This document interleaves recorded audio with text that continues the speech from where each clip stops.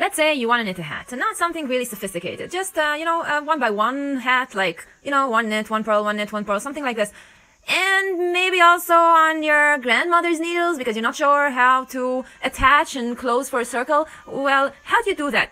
Well, first you have to knit a sample, a swatch. And then after you do it, you have to bind off, and then you have to soak it in water, and then you have to block it, and then you have to measure the gauge, and then you have to calculate how many stitches do you need to cast on. Well, confusing? Luckily, I've made a whole video taking you step by step through this whole process, so that when you come to this video, you know exactly how many stitches to cast on. But if you're too lazy to make your own swatch and find out your true size, you can just follow along with me and knit exactly as I knit. 55 centimeters around the head, that's the size, and 21.5 inches, let's go! Okay, so you're gonna cast on now. Wait a sec, let me go back to normal speed. There we go, high. Alright, so we're gonna cast on now the amount of stitches that you need. I'm gonna cast on 55 stitches on these beautiful needles, which are 6mm needles, or for US size, US 4, however you say it. And I'm going to cast on the amount of stitches either for the swatch, where I swatch 15 stitches, and for the hat itself, I cast on 55 stitches. So decide what you want to do right now. Just make sure you have an odd number of stitches. And we're going to start by casting on. And let me do it real slow for you, for those who don't know how to cast on for a second. So I start with a long tail cast on, make this loop, yeah, and I keep a long tail, and the tail I put around my thumb, the rest which is attached to the yarn around my finger, and I hold like this. You see, like this, yep. And you see how I hold with my fingers? So when I spread, it's actually stretching. And now I take the needle and put it underneath this loop, you see, underneath the loop of the thumb, in between the threads, and I grab the thread of the finger and I pull it through the loop. And now when I put my thumb down and stretch the yarn, actually the stitch is becoming tight on the needle, but not too tight. Make sure you're not doing it too tight. Again, underneath the thumb loop, grab the finger loop and pull through.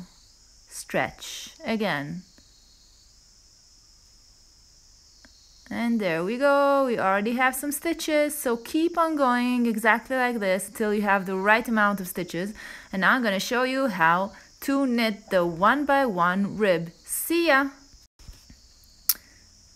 And here I have the right amount of stitches that I want for what I'm showing, and yeah, I turn the work and I start the 1x1 rib. So I'm gonna purl the first stitch. So first of all, in order to purl it, I need to bring the yarn to the front, and I go from the front, grab it, let's do it slow, from the front of the loop and around the needle, pull it through and take it off the left. And now I'm going to knit, so the yarn goes to the back and I go from front to back, grab the yarn, pull it through. Now let's show it when I'm with my right hand, so you can see how I have to move the yarn. So you saw I moved it to the front, from back to front, brought the needle around and out, and then take the yarn to the back, from front to back to knit, and then around the needle, pull it through and take the yarn to the front and purl. Take the yarn to the back and knit. And I continue like this, and because we have an odd number of stitches, you have to finish with a purl as well. And that indicates that you have the right amount of stitches, that you didn't make any mistakes. And this is row number 1. Okay, when you finish, turn it and I'll show you how to continue with row number 2. So I finished row number 1, I turn the project and I'm gonna start by knitting into the first stitch. So from down to up I knit, bring the yarn over to the front and purl, bring the yarn back and knit, bring the yarn to the front and purl, and I'm gonna repeat this, knit, purl, knit, purl, knit, purl until one stitch before the end, and I'm gonna knit the last stitch. And this is actually the right side. All right, row 2 is the right side, not like usually. Okay. And now I'm gonna show you what happens if you had to leave your work, go to the side, and then you come back and you forgot what was the last stitch that you made, if it was a purl stitch or a knit stitch. Okay, so what do you do? So let's say I came back now and I look at my work. Of course, it has to be where it's facing me, the work. And I look at the stitches and you see this stitch right here is kind of a loop and another loop is coming out of it. So this is a knit stitch. I'll have to knit this loop. You see this one? And right besides it, you see, it doesn't look the same at all. It's like this kind of crossover thread. And this is the purl stitch. This is, when I see this, I purl. So now I'm gonna knit and purl. And I'm just gonna repeat these 2 rows until I have the right length. So if you're already knitting the hat, you just knit these 2 rows until 2 centimeters after the length that you want, okay, or ½ inch, just to be on the safe side. Make sure that you finish with row 1. Finish with row 1, okay? So last time, knit row 1 and then don't knit row 2. And we'll meet there. So there we go. This is the final piece. I've knit 22 centimeters, which are 9 inches of this rib, and I finished with row number 1. All right, so this is what it looks like. It's very nice. Just make sure that you measure it into the upper part of your head and that it's right. Okay, and now I'm gonna do this reducing or decrease row. Alright, so the right side is facing me now. I'm gonna knit the first stitch. And from now on, I'm gonna knit 2 together. So I go into both of these stitches together, both stitches from the knit stitch, which is in the front, always the knit stitch in the front. And I knit both of these stitches together. And again, knit both stitches together. And again, 2 stitches together,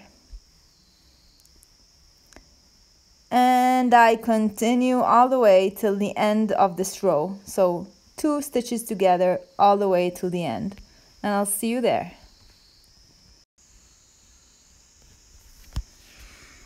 And there we go, I'm on the end of the row, the last knit 2 together, yay! And I finished this row. Great. So what we have to do is to finish this thing and make it into a hat. So I take the yarn that is left and I measure, make sure that it's 4 times the length of the work that I'm gonna seam, that I'm gonna sew. 1, 2, 3, 4. Yeah, do it precisely, just like I did right now. And then I'm gonna take 20 more centimeters and cut the edge, put it in this needle, which is a thick needle for wool.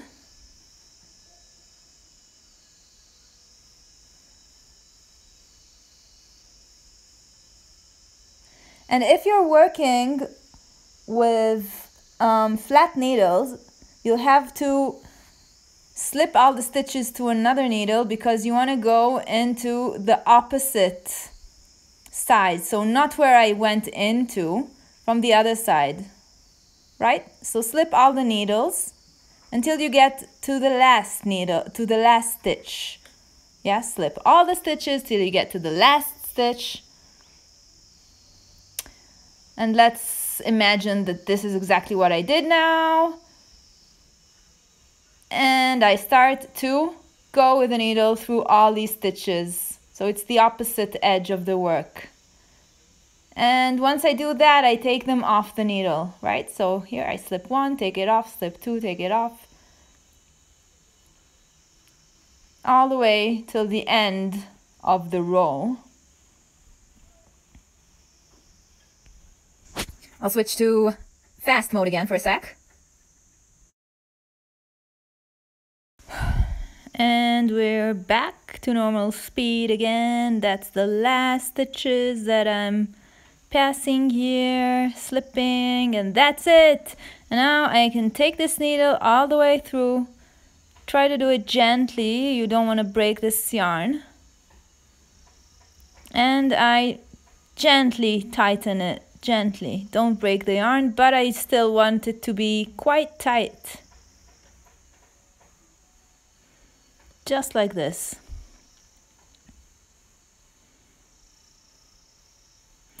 And from here I'm gonna do the fabulous, glorious mattress stitch, which is actually why I did this video, because I love this stitch and how to join the two sides. It's just really nice. So you see, I have these stitches in between the knit stitches. The first one, this is the first knit stitch, and this is the second one, and just in between I have these threads. All right, you see? So in between these stitches I go into this thread and right like this under this thread and pull the needle through. Right, that was the right side. And then I go to the left side and do exactly the same thing. So between the knit stitches I go through this vertical thread underneath it with the needle and pull through. Oops. Let's put it back on the needle again.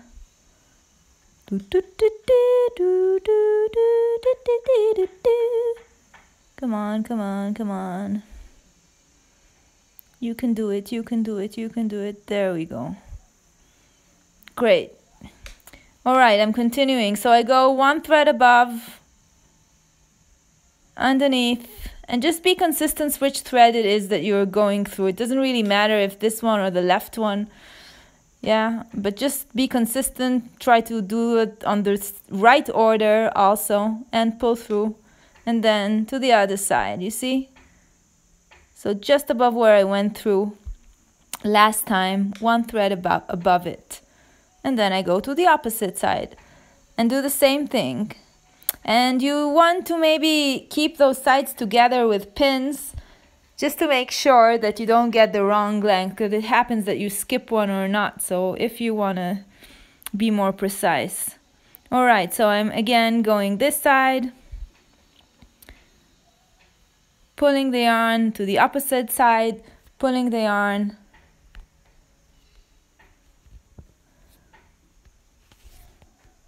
and another thing that I really love about this is that I'm working with the right side turning up. So I can see exactly how I'm proceeding. So in all the other sewing or seaming methods, I can't see how exactly I'm doing. You see? But here I see exactly, because I'm working on the right side. And that's perfect. So I continue like this all the way till the end of the edge. And we'll meet there. And there we go. This is the last bit. Really the last bit. Just really the last thread. Here it comes, here it comes. All the way down. All right. And yeah, I've joined it. Okay, one more. One more, only one more, I promise. All right, there you go. You see, it's kind of invisible. It's beautiful, isn't it? I love this. I love this way. And now I'm just gonna make this disappear. So how I weave the end in, you see there's kind of this continue. I go into this stitch, right? I want to create this kind of thread kind of going on. And I go just under the next stitch to join and back. So I'm kind of imitating the pattern that you have on the top, and now I want to weave in the ends through the wrong side, so I pass the thread through. And basically I could have just go through these parts where I've just seamed, but it's not fun. So I'm going to show you a real fun way. So I go here underneath this knit stitch to the other side, pull the needle through, thank you, and then I go from the side that's close to me to the other side, pull it through, go to the upper knit stitch, do the same thing, pull through, so it's kind of a zigzag thing. And after I've done like 4 or 5 of those, I go back 1 stitch below, pull through, and I repeat a couple of those, maybe 3, 4 of those as well.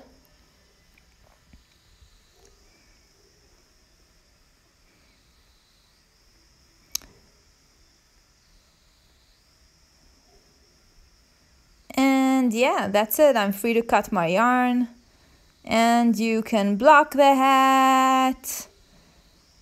You don't have to, just if you want. You can put a nice pom-pom if you're like 5 years old, and there you go. You have your hat with the kind of invisible seam. So if you like me, please let me know. I like when people like me, and subscribe and all, and tell your friends and blah blah. See ya!